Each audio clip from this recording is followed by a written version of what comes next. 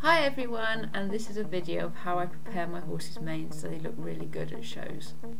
This is double agent's mane after a winter of growth.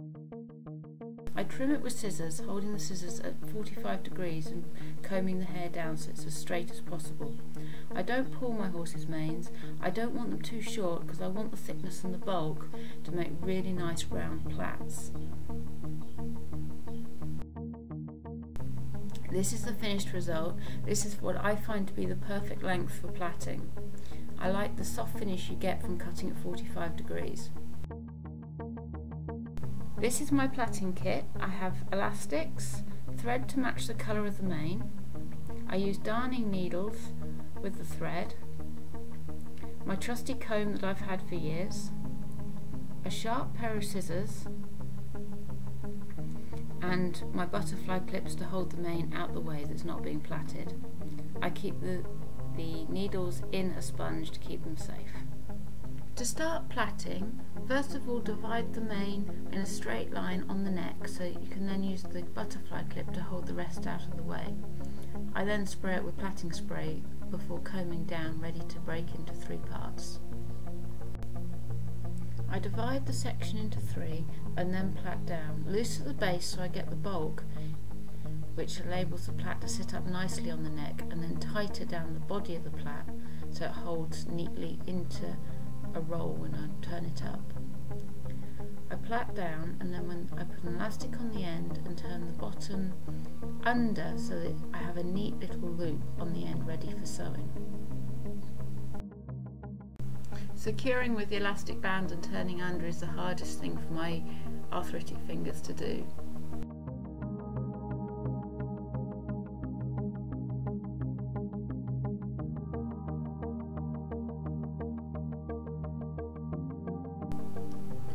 I like to have a long piece of thread through the needle and then tied into a loop, so that I can then thread it through the loop at the bottom of the plait made by the elastic and pull back to secure into the bottom of the plait.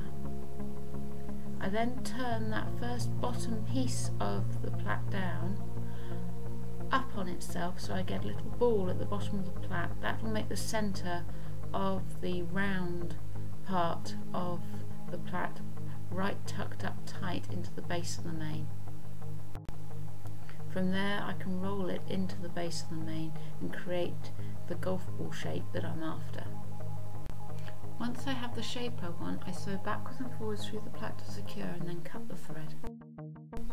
I start off the 4-log plait by doing a small French plait before plaiting down tight to the end of the mane. I secure it with an elastic and then using thread turn it back into the base of the plait at the top. I sew down the length, keeping it nice and flat so it sits symmetrically on the horse's forehead. Once that's done, I can turn it back on itself again and make a small ball, which I'll then sew to become the finished plait.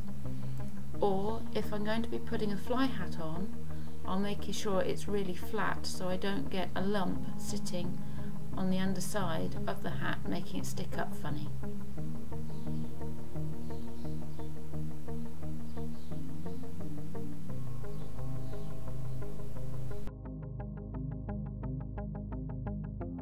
This is the finished result. I like to use my cyclosage machine to keep the horses relaxed while I'm plaiting, especially at shows. Here you can see double agent's plaits at the National Championships in Stoneleigh. The chunky plaits really show off Darcy's neck. Join us in the next video for exercises to improve your centre lines.